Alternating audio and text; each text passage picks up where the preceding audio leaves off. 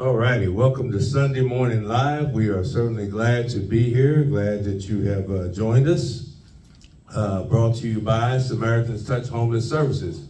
And we are so glad to be here, be back after a trip, some of which you're going to hear a little bit about in the lesson today. Because the title of the lesson today is, It Happens Only When We Listen. It happens only when we listen. And so with that said, we're going to be in Isaiah chapter 51 and verse 1. Isaiah chapter 51 and verse 1. It is from that we will draw our strength today. The Morning Touch Sunday Live, coming right at you. Get your Bibles. Let's get ready to study the Word of God on this Lord's Day. You know, the Bible says in Isaiah 51:1, hearken to me, ye that follow after righteousness, ye that seek the Lord. Look unto the rock which ye have hewn, to the hole of the pit which ye are digged. You know, there's a lot to say in that one verse.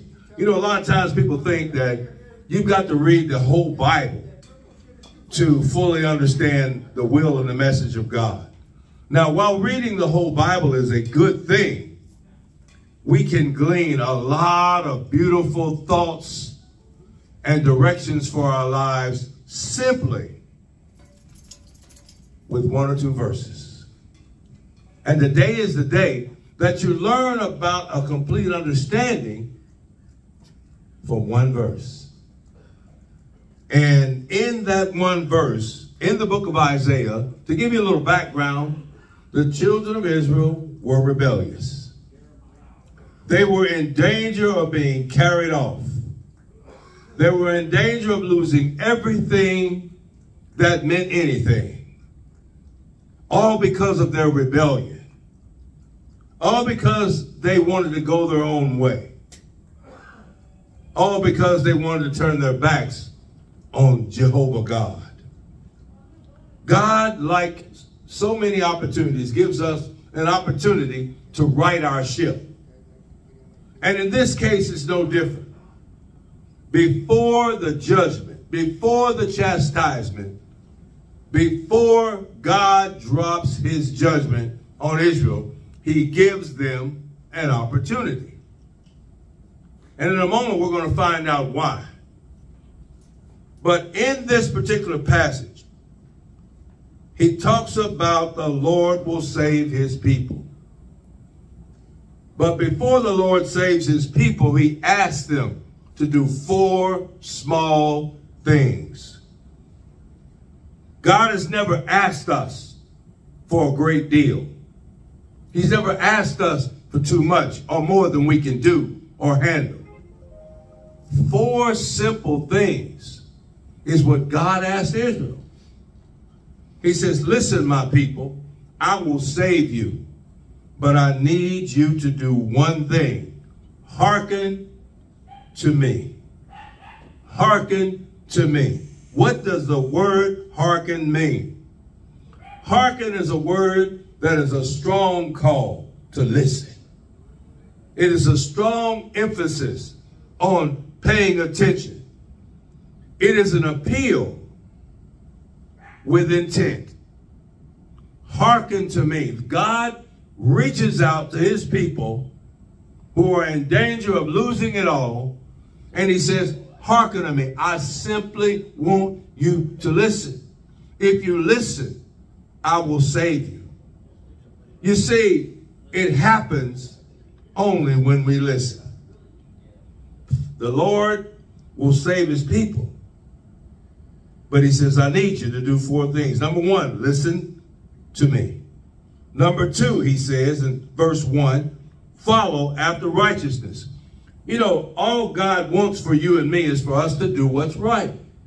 He does not encourage us to do wrong. He does not encourage us to engage in sin. God calls us to do what's right. Follow after righteousness. Seek the Lord. When we decide to follow righteousness, he tells Israel, seek my way. Seek my way. Stay on my path. Once you listen and you follow me, you take that step. Israel, I need you to seek my way and stay on the path. And then the fourth simple thing that God asked Israel was, look to the Lord. Look to the Lord. It says, look to the rock which you are hewn, to the whole pit whence you are digged. Listen, God simply says, go back and consider the Creator. Go back and consider who made you. Go back and consider who maintains you and keeps you. Simply put, he told Israel, this is your recipe for success. This is your recipe for success. This is how you achieve my blessing. This is how you achieve my favor. This is how you know the way. Basically, Israel, this is what keeps you out of trouble. Israel constantly got in trouble because they sought their own way. We do the same. We get in trouble when we seek our own way. When we walk according to our own drummer. When we think that we know more than God. That was Israel's problem. But listen, blessing only happens when you listen. Care, perseverance only happens when you listen. Protection only happens when you listen. We have to have the very favor of God in order for us to thrive and prosper. Israel lost that because they refused. They were carried off into captivity, and they had to suffer years upon years of trouble and trial and death and slavery because they failed to follow the four simple ingredients. Listen, follow, seek, and look to the Lord's way. Well, in 2023, how does that differ from us? I'm going to tell you a little story. Like I said, we've been up in Tennessee for the past few weeks, monitoring the situation with my granddaughter where she suffered a life-threatening, violent car crash in Nashville that left her in a coma, not brain dead, but in a coma, barely, and on life support. And even to this day, she cannot breathe on her own without the machine. Even to this day, she is at the edge, the very edge of eternity. You say, well, brother, how old is she? 19.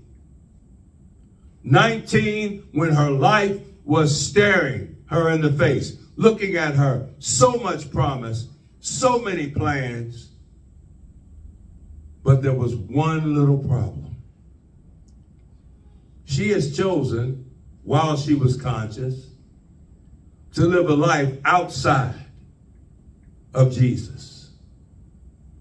She made a conscious decision at 19. My own daughter spoke with her about Jesus. And she chose to go a different way. My own daughter encouraged her and talked to her. I even spoke with her. And the answer that we always got, I don't have time for that kind of stuff. I don't have time for that kind of stuff. What kind of stuff? You don't have time for church. You don't have time for God. You don't have time to read the Bible. And now, after the accident, you can't speak. You can't talk. You're in a coma. You're on the edge of eternity. But while you had time, you were doing everything you were big enough to do. And I'm talking about my granddaughter. This is my granddaughter. It hurts my heart to think that she rejected the Lord. And now she sits at the edge of eternity, unprepared to meet God at 19. And I ask you this, is all of whatever it is that you like to do or want to do worth what you're going to have to pay? It troubles my soul that if she wakes up in eternity, she's not prepared to meet God. And the very words which she spoke, I don't have time for that kind of stuff. She's going to have to think about those words for all eternity as she sits there and waits for the judgment of God. Think about that. 19 years on this earth. Made a decision. I don't need God. I'm not going to follow God. I'm going to do my own thing. Well, you only done your own thing for just a few years. And now, in case and in line of those few years, you stand ready to be judged by a just God. 19. I say that to say this. All God asks us to do is to hearken, is to listen. The call to hearken was to Israel, come back to God, worship him, follow him, seek him. That is not a hard thing to do. And in today's world, Jesus makes the same appeal. Jesus simply says that he wants us to come unto him. Matthew chapter 11, verses 28 through 30. It puts it like this. Come unto me. The appeal is for every man, woman, and child to come to him. Not reject him. Not say I don't have time for him. Not walk away from him like he doesn't matter. Not slap him in the face. Not curse him out. Not do your own thing. The call to hearken says come. Now, I know that you have your distractions and I have mine. I know that the devil is busy trying to discourage you to do your own thing. I know that there are temptations out there that can overtake you. We live in a world full of sin. And I know that my granddaughter was tempted and she took the bite. She took the bait. That living right now and doing whatever you want to do, as big as you can do it, is the way to go. But my friends, that way has led to a hospital bed with life support where you can't breathe on your own because you said you didn't need God. When God removes his hand of protection from you, it's a dangerous thing. Because when he removes his hand of protection from you, the devil can have his way with you. Too many people have allowed the devil to convince them that they don't need God. She has done that. And she will pay that price. And it saddens my heart to think that she has a spiritual problem before God. None of us want to leave this earth with a spiritual problem. Because if you have a spiritual problem before God, you've got a real problem. And in this case, she has a spiritual problem. And that spiritual problem cannot be solved without the blood of Jesus. But the blood of Jesus is only available while you are breathing and while you are living and while you are making your decisions and living your life. When you cross over into eternity, there is no coming back. That is the sadness for my heart, that her decision has condemned herself. Her decision created a spiritual problem, and her decision will result in God speaking those words that none of us want to hear. Depart from me, I know you not. Why, Lord? Depart from me, because you said you didn't need me. Depart from me, because you did not want to know me. Depart from me, because you did not want to live for me. It's something that you don't want to hear. That's why the Lord even now says, hearken, hearken, listen, come to me. See him as the one and only Savior. Jesus simply says, follow me, Matthew 16:24. Just like Psalms 51:1, the message is the same. It hasn't changed. He says, follow me, number one. Then he says, seek me. Seek ye first the kingdom of God and his righteousness, and all other things will be added unto you. My friends, we worry so much about making money, getting a good job, living a good life, doing whatever we're doing. But let me tell you something. If you put your hand in God's hand and you hearken and you follow him and you seek him, the Bible promises you that you will have all you need. I don't need a Tesla, and I don't need a mansion on a hill, because my mansion is being made and built in heaven, and it's being built by Jesus. Too many of us worry about this life. This life is filled with sorrows and troubles here below. This life is full of pain and pressure and temptation and problems. This life is full of hassle. Why are you staking everything on this life when Jesus has said, I go to prepare a place for you? Why are you trying to live here forever when Jesus says, I'm coming back to receive you to myself? Hearken, my friends. Hearken today. Follow Jesus. Seek him. And then Hebrews chapter 12 verses 1 and 2 sums it up. It says this: look to Jesus, the author and finisher of your faith. Don't look to a friend. Don't look to a neighbor. Don't look to yourself. The Bible says depend on Jesus. Look to Jesus, the author and finisher of your faith. Why is that important? It's important today to look to Jesus, because when you make a decision like my granddaughter made, when she told my daughter that God wasn't important, when she walked away and said, I don't have time for that stuff. Like so many people. I hear it every day. There are people here, even in this place, that say, I ain't got time for that Jesus stuff, that God stuff. Well, my friends, you're going to have plenty of time to think about it if you leave this life unprepared to meet the Lord. And I've got a granddaughter right now on life support that is unprepared to meet God.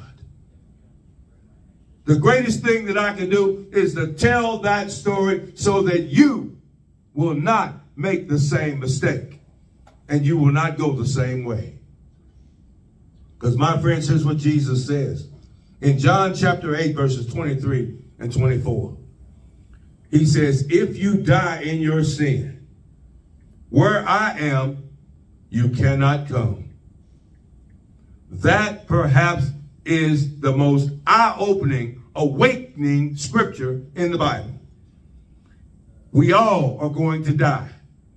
The Bible says that it's appointed unto man once to die, and after this the judgment. Hebrews 9:27. Behind that, the most sobering thought is Jesus says, if you cross the eternal line of death and you are unprepared to see me, then I won't see you. If you're unprepared to see me, then I won't know you. And that, my friends, is the most saddest thing. So many people are wasting their lives They're throwing it all away for 20 years, 30 years of fun and frolic. But I ask you, with no day promised, what difference and what sense does that make? Jesus said, if you die in your sins, where I am, you cannot come. Salvation and peace happens when we listen. You see, the devil is a roaring lion. He convinced my granddaughter, you got time. He convinced my granddaughter, live your life to the fullest. He convinced my granddaughter, it's you. It's all about you. You are beautiful. You are pretty. You can have anything you want in life. He convinced her of that. And now she lays in a coma with her hair cut off and all these tubes in her mouth. My friends, the devil will lie to you. The devil will not tell you the truth. Why are we so inclined to believe him when he is a liar? Jesus Christ, John 8:44, called him a liar. Why do we believe this liar? Why do we endanger our souls listening to a liar? My friends, hearken unto me. Good things happen only when we listen. We must look to Jesus. It is urgent because the distractions of the world are everywhere. You know, 1 John 2:15 and 17 says this, love not the world, neither the things that are in the world. What's in the world? Lust of the eyes, lust of the flesh, pride of life. So many of us are swimming in those pools. So many of us are living those kinds of lives. Just like my granddaughter, who chose to live outside of the body of Christ. It is important that we understand the value of living for Jesus. Distractions are everywhere, so this message is urgent. It is urgent, and I issue it in urgency that change must be made. The call to hearken is an urgent call. And that call says, come to Jesus. See his face in a good way. Face him so that he may know you. Understand that it's only in him that salvation comes. John 14:6 and Acts 4:12. I am the way, the truth, and the life. No man comes to the Father except by me. And then number 2, there is no other name under heaven whereby men must be saved. It is time for us to lay aside our foolish thoughts before you end up like my granddaughter. Relief and release only happens when we listen. Don't spurn the invitation. Don't turn your back on opportunity to change. Don't be like Israel and be taken off into captivity because you failed to listen. Hearken. It only happens. Good things only happen when we listen. What can God do? Number 1, he can turn that which is ugly beautiful. He can take that which is useless and make it useful. He can take what's ignored and unimportant and make it valuable, my friends. Your soul is valuable, and it is time you take that serious. It's more valuable than money. It's more valuable than a new car. It's more valuable than a new home. Now is the time for you to take your soul seriously and hearken and listen. Because, my friends, only Jesus can change your life. My granddaughter will never say another word. She will not get the opportunity to repent. She can't turn back the hands of time to that moment when she flew through that windshield and hit that brick mailbox. She cannot turn any of that back. And now she lays with a spiritual problem, facing the very judgment of God. This is an appeal to you not to put yourself in that situation. Nothing is more valuable than a relationship with God. Nothing is more valuable and secure than knowing Jesus Christ. Nothing is greater than answering the urgent call to change your life, change your heart, change your direction. Come to the Lord. Nothing, and I mean nothing, is more important. But it only happens when you listen. I hope, trust, and pray that this lesson has been an eye-opener. I want you to know, if you're out there, Jesus can change your life. He can give you peace. He can restore your hope. He offers you joy. But it only happens when you listen. God bless you. God keep you. And I hope, trust, and pray that you have been encouraged by this lesson to listen. Israel didn't listen. My granddaughter didn't listen. She chose to be stubborn and rebellious. And now she faces an eternal problem, a spiritual problem. You have the opportunity to learn from her mistake and not follow the same path. I appeal unto you like God appealed to Israel. I appeal unto you like Jesus appealed to his generation. I appeal to the generation of 2023. Hearken, hearken, hearken before it's everlasting too late. God bless you. God keep you.